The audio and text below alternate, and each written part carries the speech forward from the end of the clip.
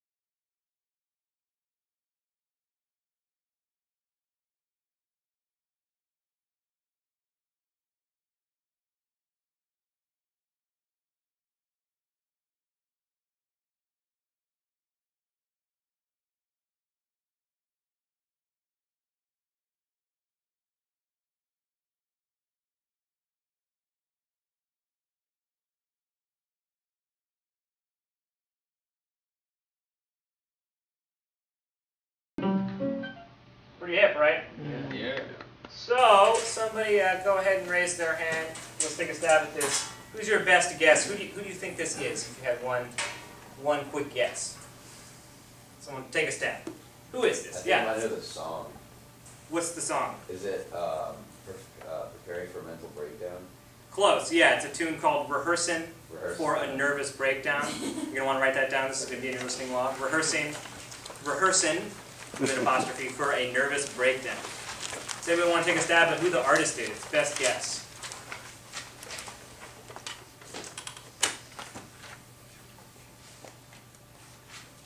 Anybody, anything. Got nothing to lose. K.C. Benjamin. K.C. Benjamin. No. Okay, so this is a group that's led by John Kirby. You want to write that down. John Kirby, J-O-H-N. Kirby is K-I-R-B-Y. We'll talk more about who he is and who's in the band in a little bit, but a couple other quick questions. What was the instrumentation? Someone raise their hand and tell me. What do you think the instrumentation was there? What instruments were in the band? Yeah. Clarinet. Good. What else? Trumpet and trombone. Trumpet, not a trombone, but I see why you would say that, and I'll explain in a minute. Yeah. Piano. What else? Bass. Drums. What else? Saxophone? There was an alto saxophone, good, and not a banjo, but a Harpsichord? harpsichord. Oh, did you say piano? No, somebody else said. Oh, someone else, yeah, piano. So, okay, 6 instruments. This is a sextet. Piano, bass, drums, clarinet, trumpet, alto. Okay? What style of jazz would you call this? What historical style period would you place this in if I forced you to try and pigeonhole it? Dixieland? Okay, got a vote for Dixieland. Yeah? Hot jazz, kind of. Hot jazz, okay. Pre-bebop. Pre-bop, okay, very, very different ideas of what this could be. So let me pick on a couple of you guys and say why. So you said Dixieland. What about the music makes you think Dixieland? What elements of the music? I guess the instrumentation kind of, and the harmonic progression. I guess a lot of the rhythmic ideas were kind of not really Dixieland, but a little more complex. Excellent observation. So I promise this is all leading somewhere. Dixieland, you could make an argument that this has a Dixieland influence, right? And he brought up a good point, the instrumentation. Number one, for me, it's the format of the music. Did you guys hear the breaks? Yeah. Instrumental breaks, right? The whole band stops. One musician performs this short solo passage, right? That's highly characteristic of New Orleans jazz, traditional jazz, Dixieland jazz. So that's a strong argument for the two people who said trad jazz or those types of music. You said pre-bop, right? Yeah. What about the music makes you think this is leading right into bebop? Kind of going on what you said about the rhythms and ideas being a little bit more complex than, I guess, what was normally done in Dixieland or traditional jazz. It seems like the kind of ideas they're going for is very, very much like, sounds like what that kind of music is eventually going to evolve into. And the instrumentation too, and like the sort of call and response thing that they had going on in the, when they were playing through the head. It reminded me kind of like a phenomenon that happens in bebop. Okay, good. Yeah, and that could also be a phenomenon that would happen in Dixieland as well, or bebop, and even in swing contexts. You said you thought you heard a trombone. That's totally okay, and I'll explain why I think that's okay in a minute. So if you were imagining a trombone, what type of band are you thinking of now if you've got a saxophone, a clarinet, a trumpet, a trombone, and a full rhythm section? Yeah, we're leaning towards a big band sound, right? Raise your hand. Did that sound highly arranged to you?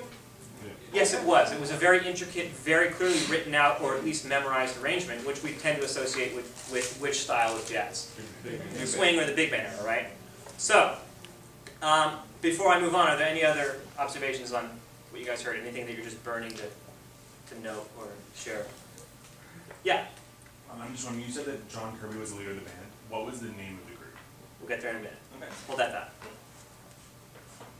Okay, cool. So, one of my big main points of bringing up this band is a larger point about how we study and talk about history. You guys are in a jazz history class, and it's really important that you learn the historical style periods and you learn the characteristics that define and describe those style periods. But sometimes, as historians in jazz history classes and in textbooks, sometimes we kind of paint the picture that it's really hard and fast. This is bebop, and it does X, Y, and Z, and that's that, and it's either bebop or it's not. What I love about this group is that they remind me a lot of Duke Ellington, Miles Davis, John Coltrane, and a lot of other jazz musicians, in that they're impossible to pin down in terms of their style. You know, this could be Dixieland, arguably, maybe a little bit more modern take on Dixieland. It could be a pared down big band. Or it could be just before bebop, kind of somebody stretching the swing style and leaning towards bebop. And the answer is it really is all of those things. This group is a key transitional group. And so I want you to think about history in terms of more nuance and complexity in gray areas. And this group is a classic example of that.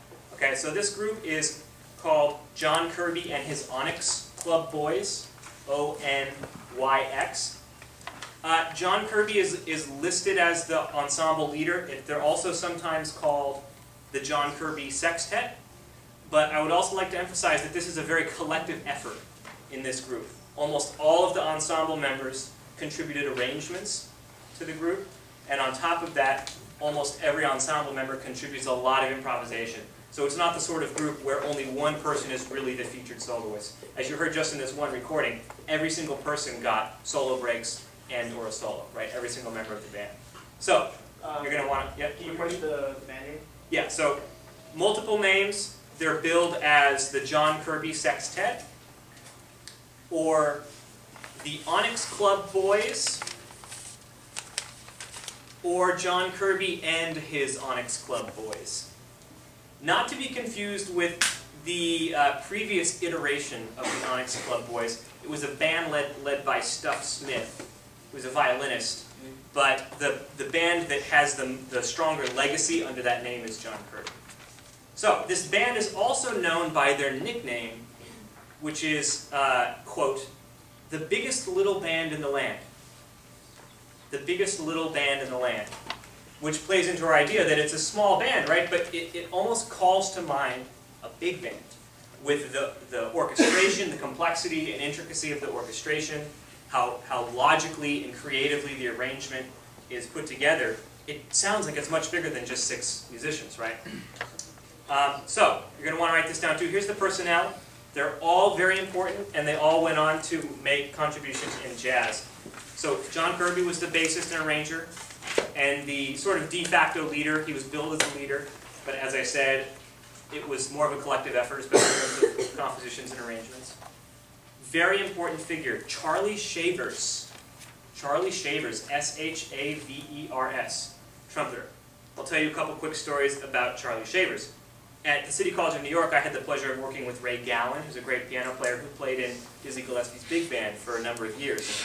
At one point, he was sitting in the back, Ray Gowan was sitting in the back of the bus on a Dizzy tour with the big band, listening to some music, and Dizzy was walking back to go use the restroom.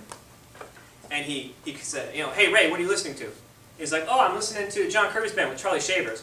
And Dizzy went, Charlie Shavers, give me that! And he took his headphones, sat down, and listened for 2 hours, and completely forgot he had to go to the bathroom. So, according to Ray Gowan, Dizzy claimed that Charlie Shavers was his _1 influence. So, playing into our idea that this is a pre-bebop ensemble, a bebop influencer, an influencer of the bebop style. So Charlie Shavers, and you can hear it in his phrasing. He uses, and everyone in the band, but particularly Charlie Shavers, he uses odd rhythmic phrases that are what we call over the bar line, hemiolas. He's very rhythmically active. He's using a little bit more chromaticism than earlier trumpet players. So that's Charlie Shavers. Big influence on Dizzy. And again, so we can think of him as a transitional figure, perhaps maybe the bridge from someone like Roy Eldridge, who's a more traditional swing player, to someone like Dizzy. On alto saxophone, Russell Procope. Russell, R-U-S-S-E-L-L. Procope is P-R-O-C-O-P-E. You might hear some more Russell Procope later today, depending on which version of the Ellington band Dr. Bergeron is going to share with you guys. Russell Procope is a fantastic alto player. His sound, his tone quality reminds me a little bit of Charlie Parker. His phrasing also reminds me a little bit of Charlie Parker. And he ended up being the second alto in Duke Ellington band later in his career. And the only reason that he doesn't get more of a spotlight is simply because of how powerful of a figure Johnny Hodges was. But Russell Procope, fantastic alto player. Buster Bailey on clarinet. Buster Bailey, B-U-S-T-E-R, Bailey is B-A-I-L-E-Y. Buster Bailey was, you know, one of those figures that can sort of fit, again, in a Dixieland context or a swing context. Billy Kyle was the pianist. Billy Kyle. He ended up joining Louis Armstrong's band in later years when Louis Armstrong became a famous international touring figure. And then O'Neill Spencer on drums. And then occasionally Maxine Sullivan as a vocalist, who was a very important Harlem singer. What was the drummer's name again? Yeah, O'Neill Spencer, O''N''E''I''L'', and then Spencer is spelled as you would expect it. So, they were called the Onyx Club Boys because they had a famous residency at the Onyx Club on 52nd Street in New York City from around 1937 to 1942. Apparently, Duke Ellington cited John Kirby's band as his favorite band in the 1930s, according to Ray Gallen. And again, you can view them as sort of a lost bridge between swing and bebop. Sometimes the way that jazz history is presented, it's sort of unclear how we get from swing to bebop musically. We understand the social circumstances, which I'm sure we'll get into, that has to do with World War II taking a lot of musicians into the service. Economically, it becomes more difficult to support a big band, so ensembles get smaller, and so on and so forth. But musically, this band, I think, is the perfect example of stylistically a band that's in transition from a swing style to a bebop style. So, again, Charlie Shavers claimed Roy Eldridge was his big influence, and then Dizzy claimed that Charlie Shavers was his big influence. They still maintained a big connection to the swing era with their showmanship, though, too. And I encourage you to, when you have time later today, go on YouTube or on the internet and search some videos of John Kirby's band. They do a lot of fun, jokey things. John Kirby does the classic thing where he spins his bass around while he's playing. So some people view it as being, you know, not very tasteful, but they were very good with showmanship, and I'm sure that contributed to their long-standing success at the Onyx Club. So they also like to play really fast tempos, which anticipated bebop. They use a lot of syncopation hemiolas. They actively incorporated classical music into their compositions. They did arrangements of the second movement of Beethoven's Seventh Symphony and a couple other things, so you should go check that out. And they were all virtuosos, right? So why is this band not more famous? It's sort of difficult to pinpoint these things, but a couple potential contributing factors is that they only managed to stay together for about 5 years. Compare that to Duke Ellington, whose band stayed together for decades. Largely because John Kirby had some health and personal crises in the early 1940s. And then a lot of the members were drafted into the war around 1942, drafted into the military during World War II. And then on top of that, this entire period of American history is sort of overshadowed by World War II. And then, as I mentioned before, all of the sidemen pretty much went on and had successful careers working with other important figures. And then on top of that, by the time you get to the mid-40s, bebop is starting to take off. So those are potential or possible explanations why this group doesn't get as much recognition. So I just want to play one more piece for you, since we've had a little bit of time to talk about it. And then I will open it up to some questions. So you already heard rehearsing for a nervous breakdown. I'm not going to tell you this title and just see if you can figure it out.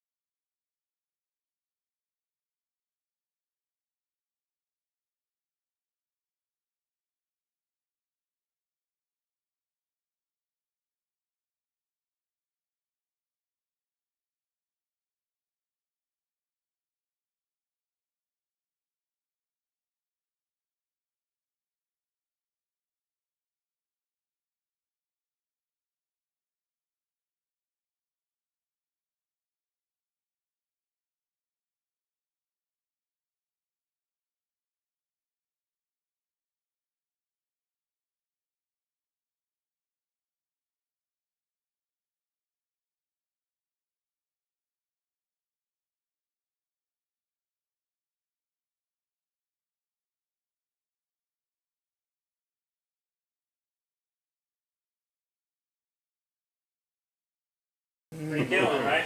Yeah. Cool. So I'm gonna have to wrap it up there for time issues. Does anybody have any questions or anything else that I might be able to answer or point you to? Yes. What years were they active? You said they were together for 5 years. Yep. 1937 to 1942. Yeah. 1937 to 1942 was their residency at the Onyx Club on 52nd Street in New York. Yeah. All right. What was that song called? That was, anybody know? Raise your hand. What was the name of that tune? Yes. Sweet Georgia Brown. Sweet Georgia Brown. That was their arrangement of Sweet Georgia Brown. So put that in your listening log. Great. Thank you. Thank you. Thank you, great job.